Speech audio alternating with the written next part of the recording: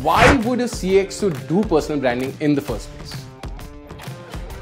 Why would a CXO not do a personal branding in the first place? You tell me that. Why should they not do it in the first place? I think that CXOs should be doing all of this in their own capacity. I really think that organizations should be the reason behind getting personal branding done for their leadership roles. So I think an organization should take that baton and then just lay out a strategy for the CXOs, and it is a must do. So very well said.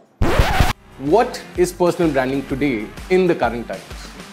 Personal branding equals to showcasing your true, authentic self and building connection with your target audience. There's a very beautiful saying that I want to share with you by the author Austin Kleon. He says, show your work to get more work.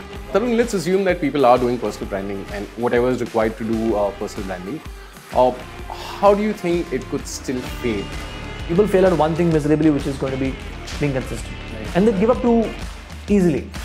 Tarun, there's a very thin line of difference between PR and personal branding, right? Public relations and personal branding. How do you think the differentiation needs to happen? See, PR is a website which is already having a better authority than you as a brand today, featuring you. Personal branding is you talking about yourself on your platforms, your own website. That's the difference. Hi guys, welcome to the series. Let's make you a brand.